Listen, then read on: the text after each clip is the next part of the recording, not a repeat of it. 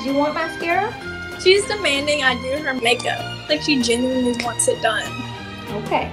One day, she would not leave me alone about the mascara. Pretty.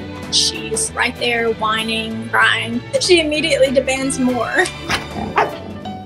I'll bend down and pretend like I'm doing her makeup. I'll grab a beauty blender and do it on her cheeks. I did the blow dryer, then I did some concealer, did a little eyebrow,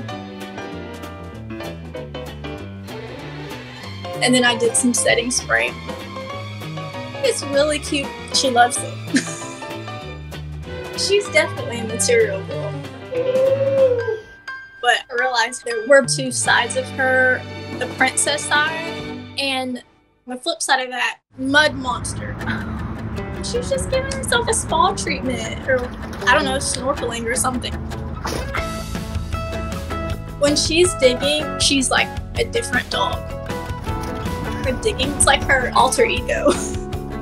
That's her dirty little mud monster moment.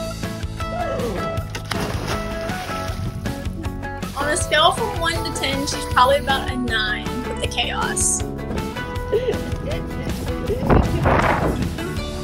She destroys everything. I can't keep a toy for longer than 5 minutes.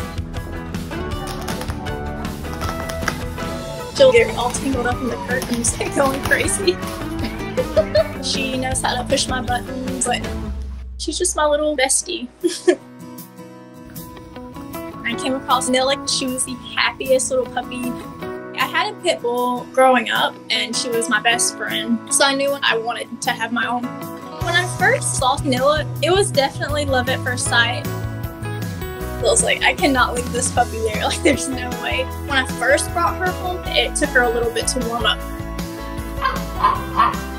But then she ruled the house.